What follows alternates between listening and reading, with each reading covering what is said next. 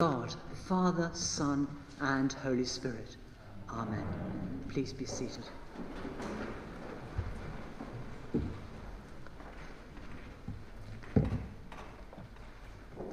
Today we're holding a service of thanksgiving for our annual Africa Sunday. And so I want to begin today by talking about the power of gratitude, the power of thanksgiving. When we give thanks, we focus on what we have. We focus on what we see. We focus on what we hear, touch, taste. We don't focus on what we don't have. So when we give thanks, we become more fully present to ways in which our lives are blessed by God. Giving thanks jolts us awake to our own aliveness. It changes our will with new possibilities offered to us in life.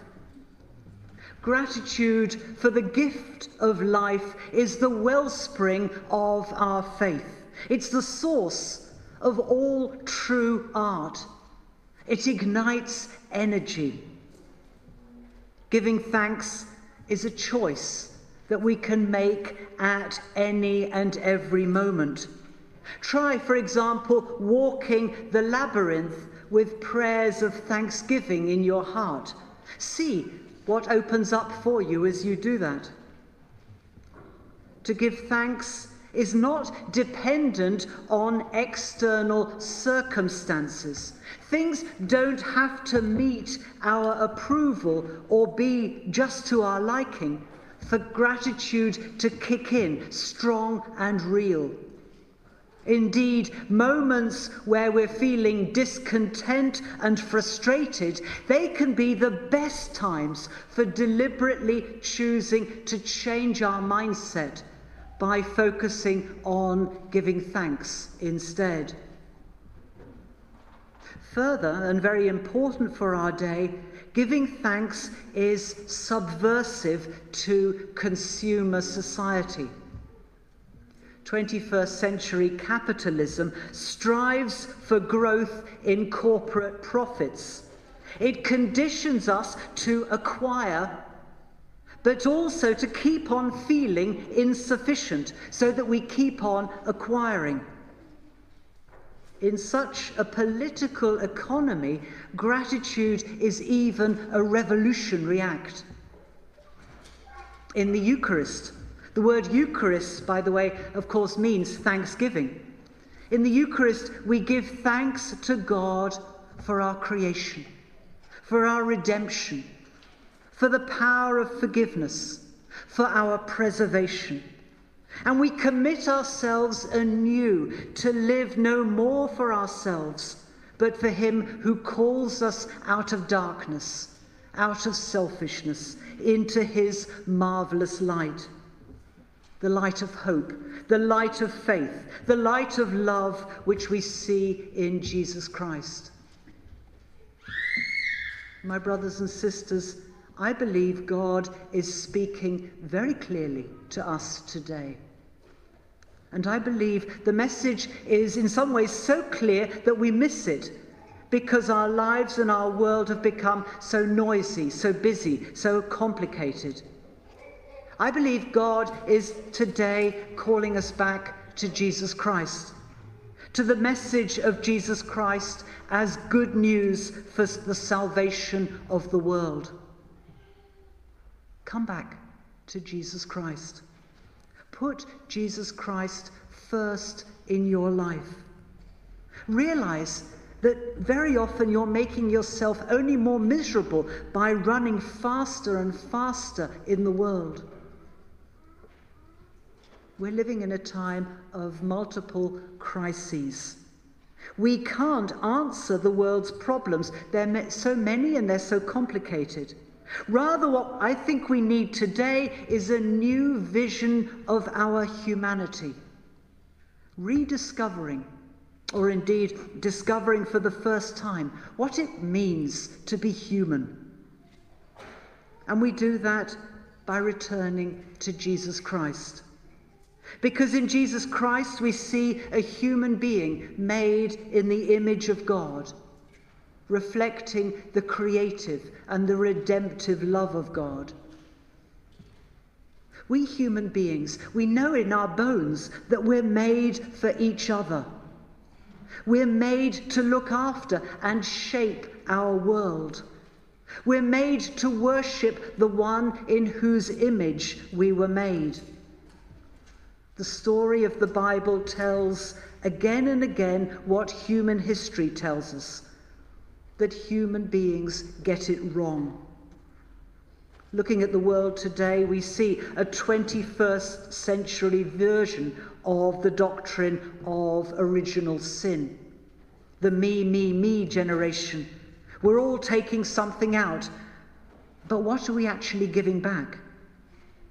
It's a retelling, over and over again, the story of Genesis chapter 3. My brothers and sisters, our task as image-bearing, God-loving, Christ-shaped, Spirit-filled Christians is to follow Jesus Christ and to shape our world with the love of God, with values of love, with respect for each and every person and all of life, values of forgiveness, generosity of the Spirit, walking the extra mile, turning the other cheek.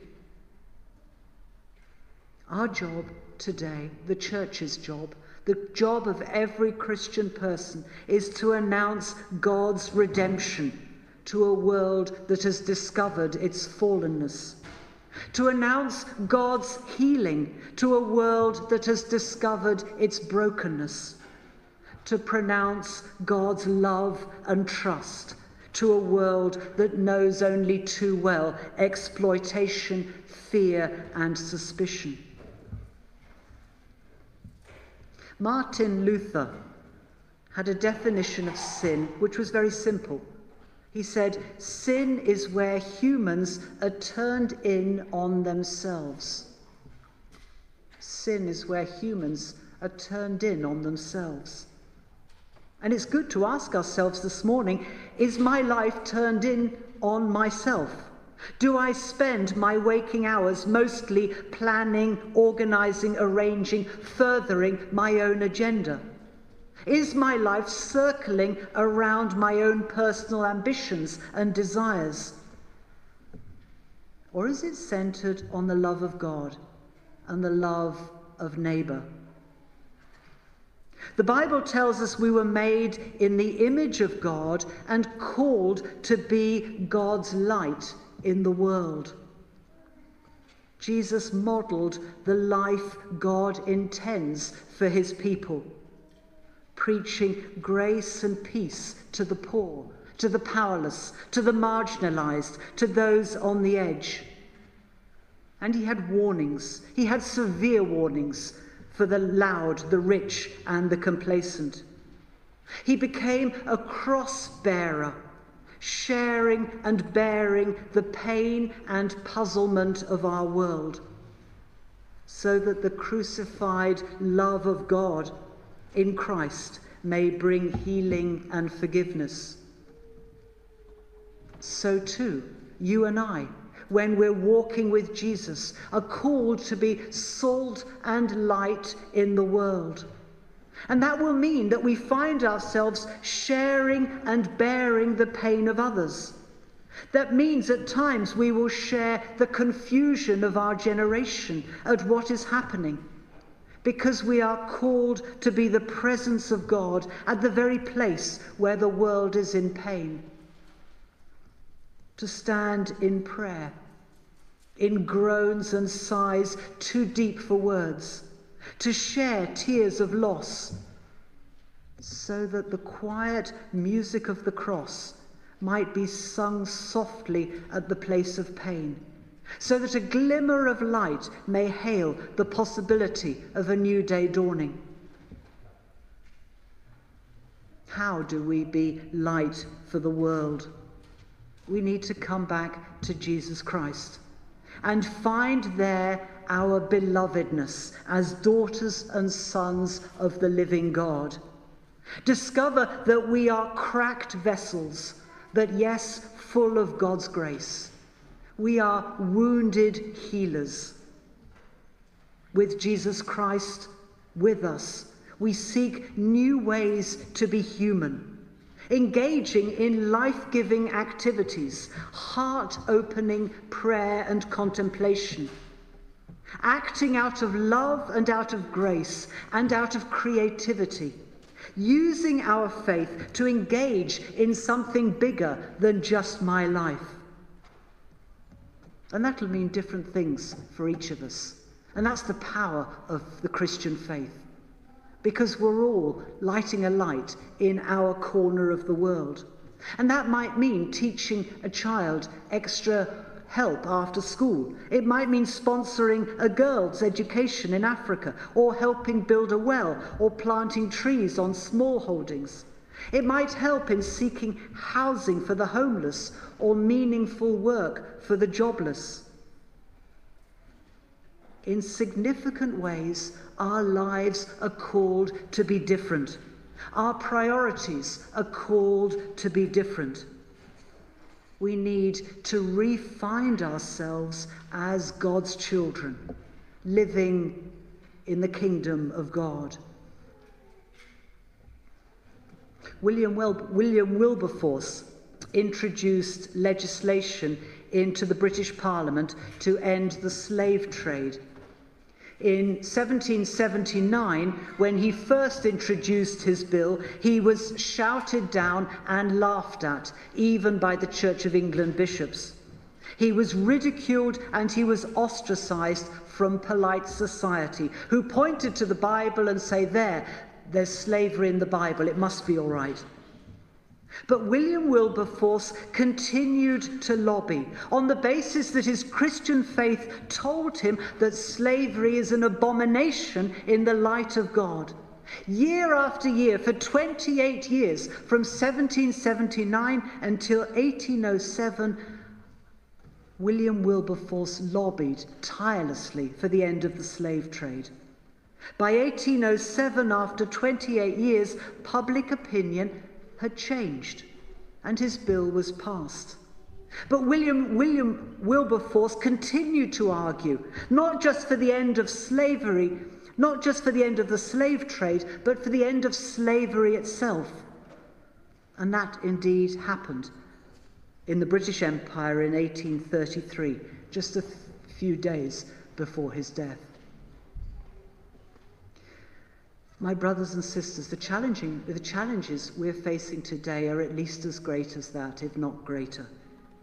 We live in a time of great challenge. And I believe, I hope, I see with the eyes of faith that this too will be an age of waking up to the fact that we are all deeply interconnected and interdependent on one another, on nature, and on all of God's creation.